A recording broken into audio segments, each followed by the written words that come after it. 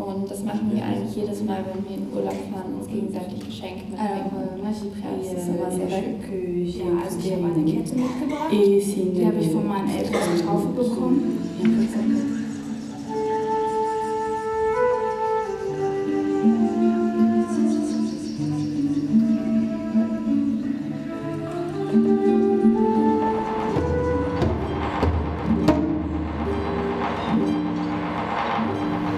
Donc pour moi, j'ai beaucoup appris, pas dans le sens théorique, mais dans le sens de ce que j'ai senti.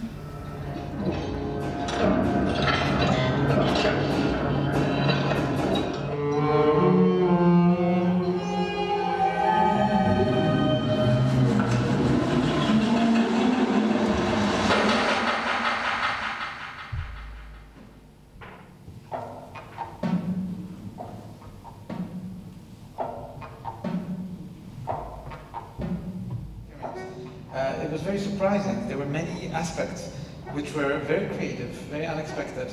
I heard many things that I never expected to hear vis-à-vis the idea of the void, and many others that were provocative.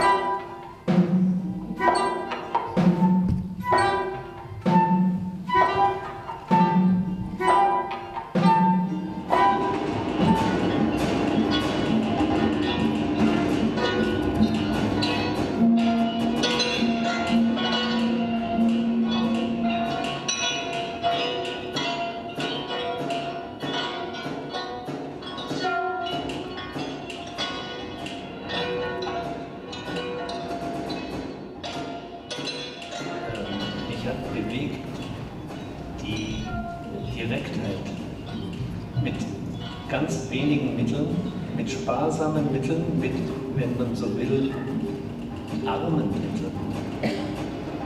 Etwas auszudrücken, was ganz persönlich, was ganz viel mit Leben zu tun hat.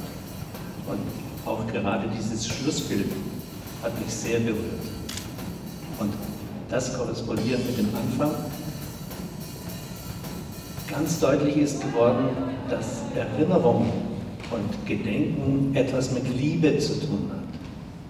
Es ist ein für mich ganz, ganz tief berührender Aspekt der Liebe, künstlerisch mit wenigen Mitteln transportiert worden.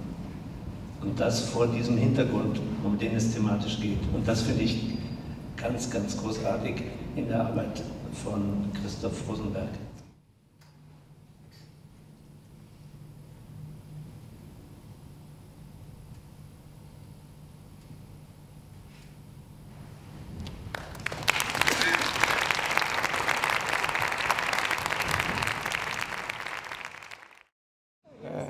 But it's a very beautiful work, and I really admire that all of you were able to work together in a sort of composition that is very complex.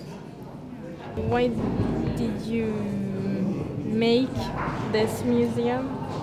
And why like this? Because it's not a museum like the others.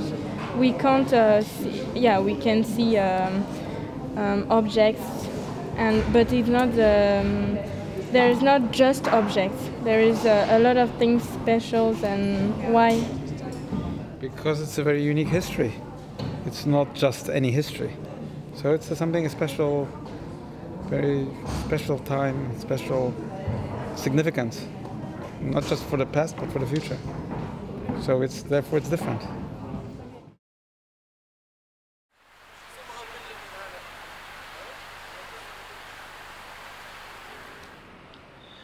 In Paris gab es auf Einladung der Weltorganisation UNESCO eine weitere Aufführung.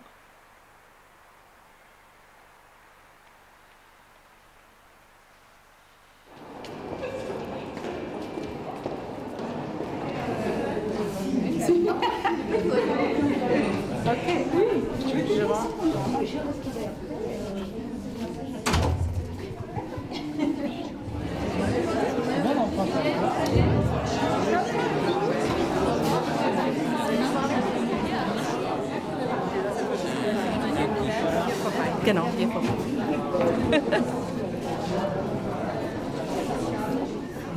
Venez et participez à ces réunions et engagez-vous dans la voie des écoles associées de l'UNESCO. C'est pour vous une porte d'entrée à participer dans la pédagogie mondiale. Vous avez la chance d'avoir l'UNESCO ici, donc excusez-moi, mais qu'est-ce que vous attendez?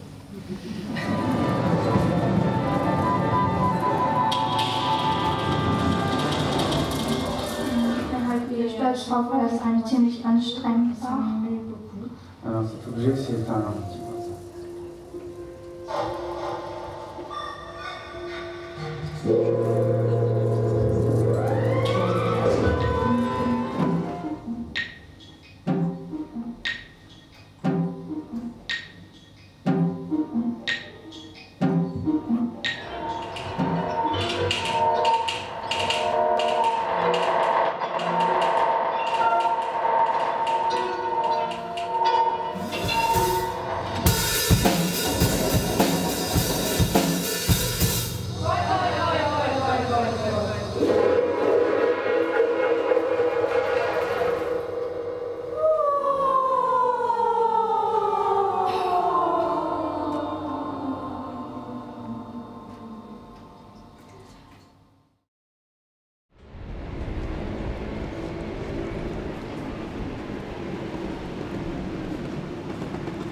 Also ich glaube, dass es kein großes, schreiendes Ergebnis war, sondern ganz was Zartes.